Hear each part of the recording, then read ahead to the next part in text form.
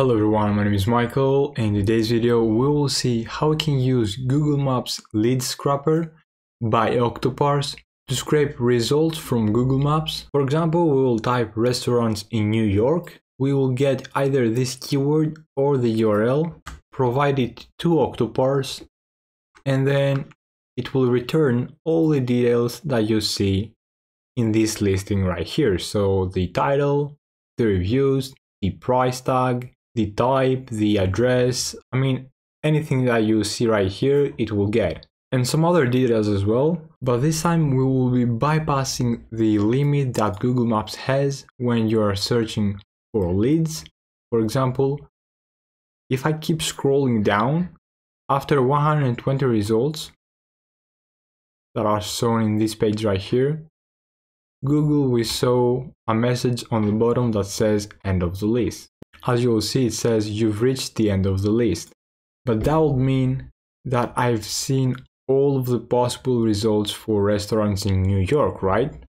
Well, that's wrong. There is more than 120 restaurants in New York. So why Google only shows 120 results? Well, that's because if it showed all the restaurants in New York, if you were trying to use the map to locate them, it will have way too many and you will not be able to differentiate them. But for us that we are trying to get some leads, for example, if you are trying to do, cold calls or cold emails and you are trying to scrape leads from Google Maps, then this is a great limitation. But Octoparse has created a script, or basically they offer a service right here. It will increase the Google Maps limit from 120 results up to 200 or a bit more results per keyword or URL. You can either provide the restaurants as the keyword itself, or just take the URL right here and provide that. But if you want to get 1000 results per search, you must use the advanced template they offer, the advanced scraper, which is this one right here, and I'll have a link down in the description as well. And this one uses the automatic zooming algorithm to get up to 1000 results. Now, what is Octoparse, you ask? Well, Octoparse is a no-code web scraping tool that makes data extraction as easy as point and click. It supports templates from various use cases, including social media scrapping, Amazon product data extraction, and yes, also Google Maps scrapping. But of course, Octoparse allows you to create your own custom scraper. You can design your own scraper in a workflow designer and get everything visualized in a browser. For example, you can tell it grab the products from that page and then grab that data, and you can just point and click and you'll be able to customize it. They also have AI web scraping assistant, and you can just give it the URL and it will guess what data you want to scrape, and then you can make configurations on top of that, so it can save you a ton of time. This is very easy for data extraction. It also supports proxies and IP rotation, CAPTCHA solving, and all other actions like infinite scrolling, drop downs, hover, like everything you can do with code, you can do it with Octoparse as well. This is why it's great. And again, even if you are not a beginner, if you are tired of writing code, this will save a lot of time. Now, this is their pricing page, and as you will see, they also offer a free plan, which is great.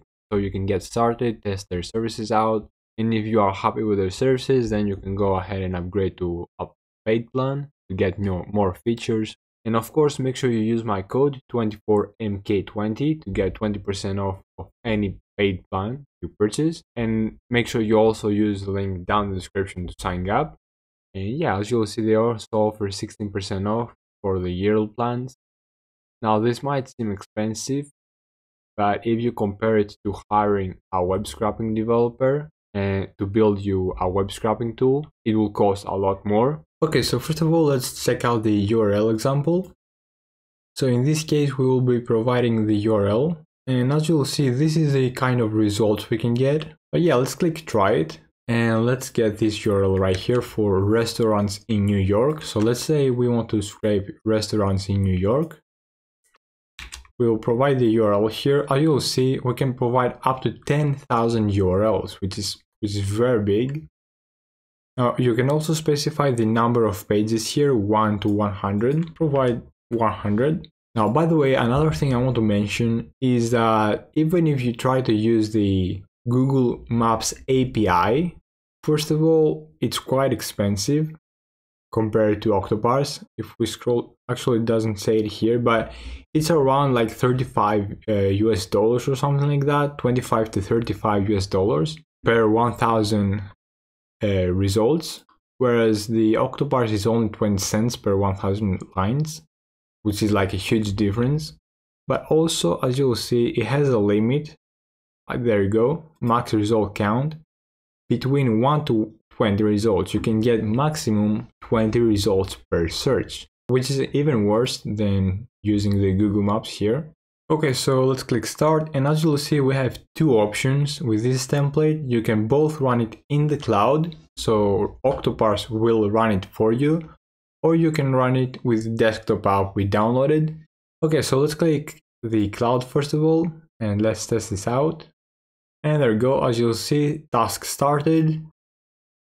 It's running in the cloud, it's not consuming any resources in our system, which is great. Okay, so if we go back on our URL scrapper, as you will see, we have already surpassed the Google Maps limit for the 120 results limit, which is great.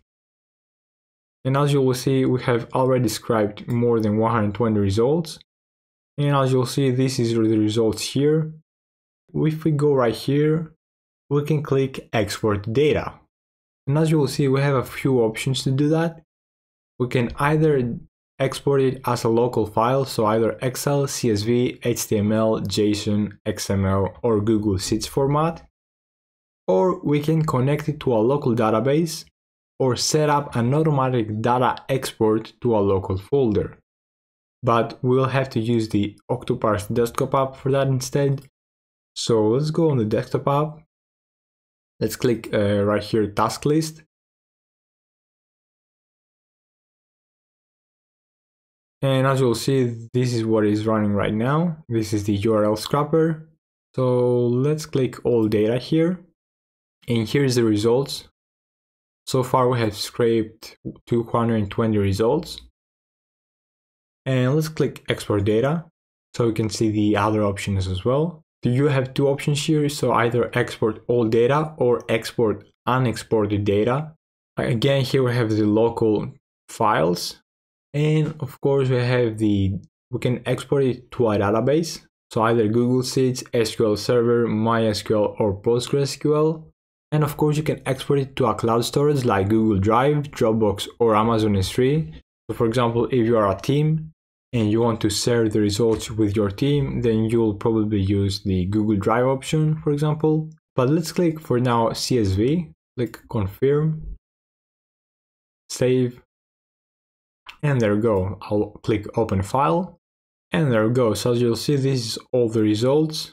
It finished scrapping the restaurants example, and as you'll see, we got 240 results, which is almost double the limit that Google Maps has, which is great.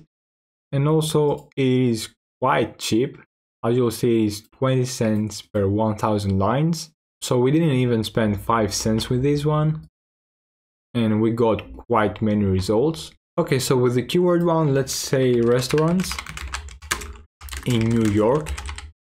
You must specify the location here because there is no other input for the location. So I'm guessing we have to specify it with the keyword itself, like we search for Google Maps right here. Let's do again 100 pages. Let's click start and run with the desktop app. Of course, it will launch the app. It will ask you to log in the first time. But as you will see, even if I click run it with the desktop app, it will still run it in the cloud. It will not use your device resources, which is great. And there we go, you'll see it is queued. And there we go, you'll see the keyword scrapper also finished, and we got 155 results, which is great. Now, of course, the result you get depends on the keyword and the location you are searching for. The reason we got different results for the URL example and the keywords example is because Octoparse uses a different proxy each time for scraping. So the results will differentiate a bit based on the IP because Google Maps suggests different locations based on your IP as well, even if we specify the same country on both examples or the same location basically. And yeah, that's it for this video. Thank you very much for watching, and yeah, make sure you hit that like button, subscribe, and hit that bell notification so you don't miss my future videos.